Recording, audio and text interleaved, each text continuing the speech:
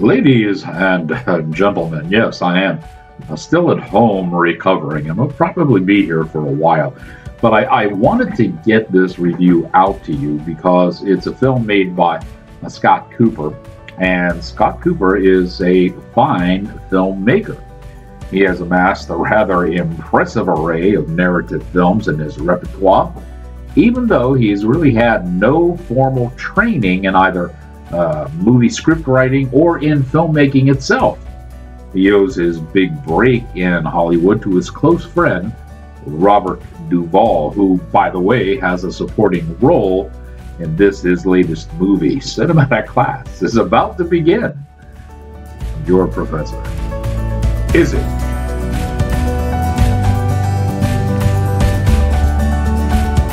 Greetings, salutations, and other sundry affair. I am your cinematic professor and purveyor of truth in movies, and tonight's lesson plan is a film called The Pale Blue Eye. Now, I'd like to think that Scott Cooper actually launched his career through this show. Let me kind of explain that to you. When he released his very first film, which was Crazy Heart with Jeff Bridges, the studio, because he was a new filmmaker, sent him on a pretty massive tour.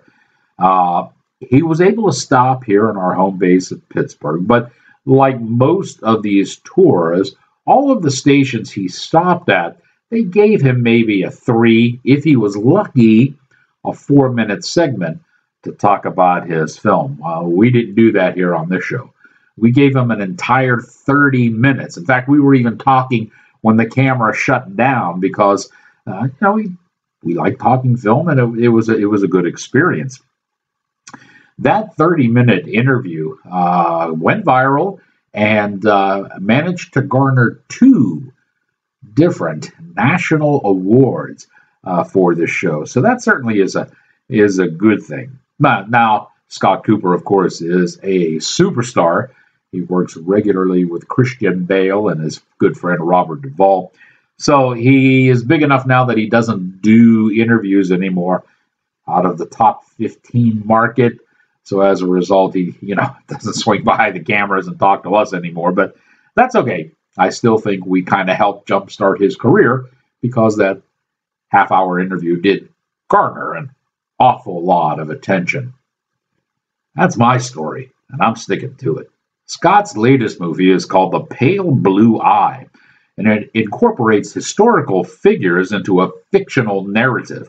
I like that kind of stuff. I even like reading those types of, historical fiction novels. I think they're really worthwhile. Unfortunately, however, it falls prey to the Netflix curse. What is the Netflix curse? Glad you asked. I will explain. Christian Bale plays Augustus. He is a crime scene investigator, kind of like an old-time CSI guy, if you will. And when bodies begin appearing at the United States Military Academy in West Point, New York, he is called to the case. And it's not too long before he enlists the help of one of the Academy's novice cadets, a guy named Edgar Allan Poe, who was played by Harry Melling.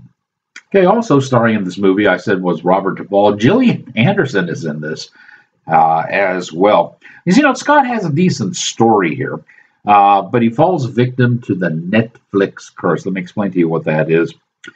As a fledgling studio, and you have to admit that Netflix still is, even though it's put out a lot of product, still is a fledgling studio.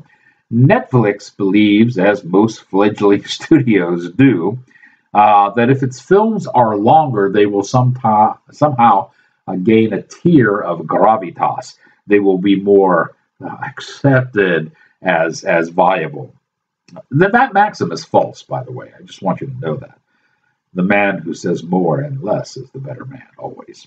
As a result, the second act of The Pale Blue Eye is so long, and it really bogs down incredibly for this story. And you could probably doze off during that second act, or at least start flicking the dial, looking for something else to watch. Speaking of flicking dials, perhaps now it's time to peel back the veils of time and go back to the early Cretaceous period.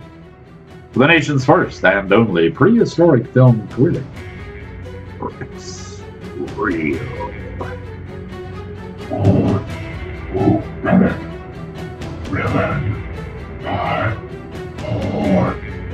Editing. Audience. Left. In a second. I've got to tell you that Scott Cooper makes some really good, enjoyable movies. The Pale Blue Eye, however, is not one of his best. And now that you have learned what you have learned, here endeth